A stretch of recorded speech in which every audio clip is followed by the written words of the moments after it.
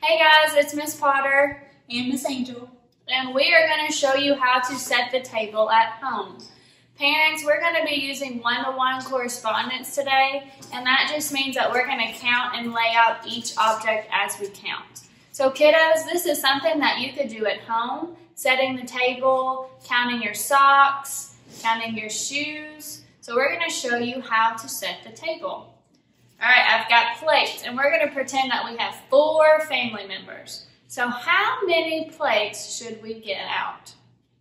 How many do you think, Miss Angel? I think we should set 4. 4? Okay, I think that's a good idea. All right.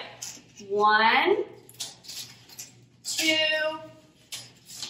3, 4. All right, now it's your turn, Miss Angel. All right, now I have cups. So how many cups do you think I should set out? Oh, 3? Do you think that's right? Let's look.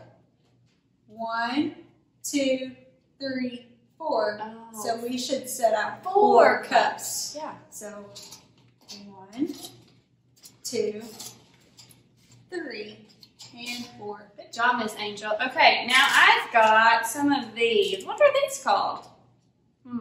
I think they're forks. Now I'm going to let you count at home. I'm going to set 1 fork by each plate and cup, and you count at home. Are you ready?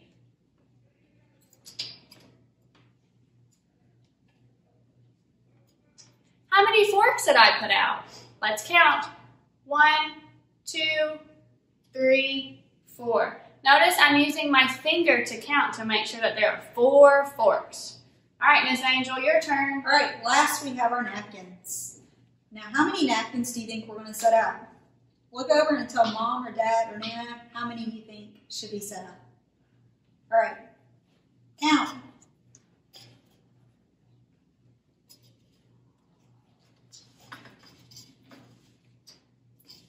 All right, now let's use our pointer finger and count. Ready?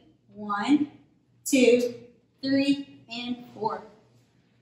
Awesome. Now our table is set. Now we can eat because we have 4 napkins, 4 forks, 4 plates, and 4 cups. Great job, guys. Now you can do this at home for dinner, breakfast, lunch, whatever you do at home. Just try and count using one-to-one correspondence. Have a good day.